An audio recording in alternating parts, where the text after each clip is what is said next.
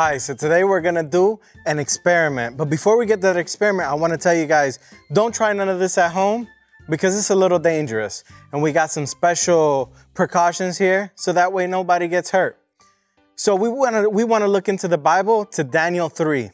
If you guys remember in the Bible, Daniel 3, that's where King Nebuchadnezzar of Babylon made the gold statue in his image. And what he did was, he made everybody in Babylon bow down to the statue. You guys remember that story? And you guys remember what happened, right? There were Daniel's three friends, Shadrach, Meshach, and Abednego, right? All three of them said, no, we're not gonna bow down to the statue. Why? Because it's not what God wants. God only wants us to bow down to him. So in this case, the king got angry.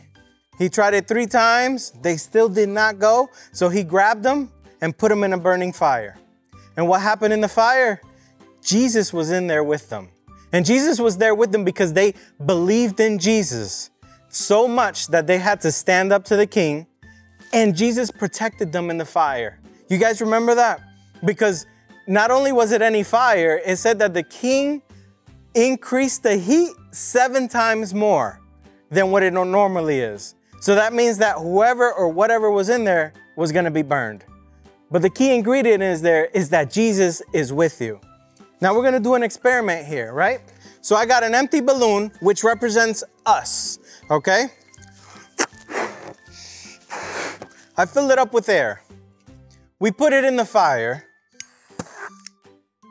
and it's empty. The balloon's damaged. There's a hole in the balloon, okay? So what does that say? We cannot withstand the fire. The fire is gonna harm us. But what happens, right?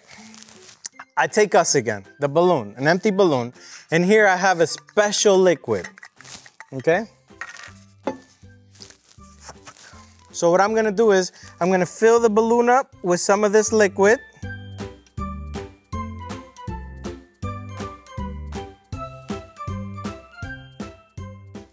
Okay, again, don't try this at home. And here we go. Now I'm gonna fill it up with air.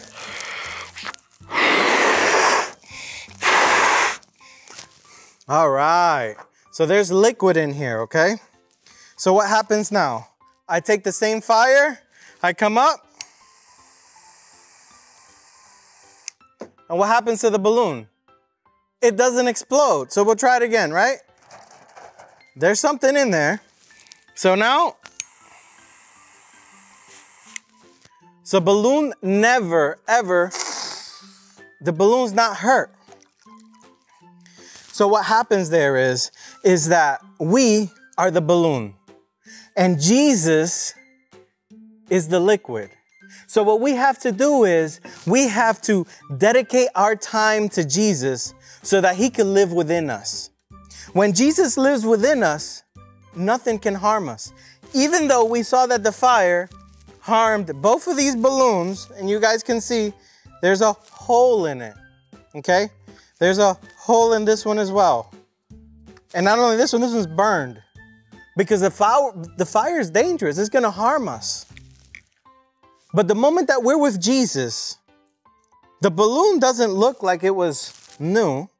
It looks like it's been through things, but that's okay because the balloon never breaks.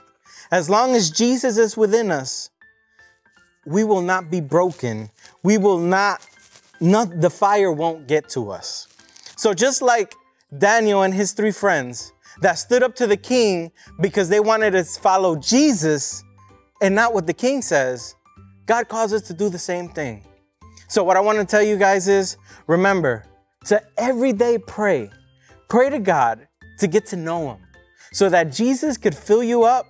And doesn't matter what type of fire comes into your life, you're going to be able to move forward. The Bible doesn't say that it's going to be easy, but it does say that Jesus will always be with you. And since Jesus is with you, you won't be able to break. May God bless you today. Let's pray.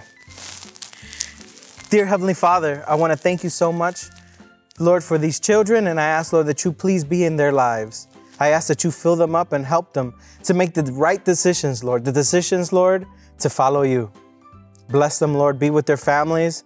And Lord, may everything go according to your will. In Jesus' name I pray. Amen. Amen.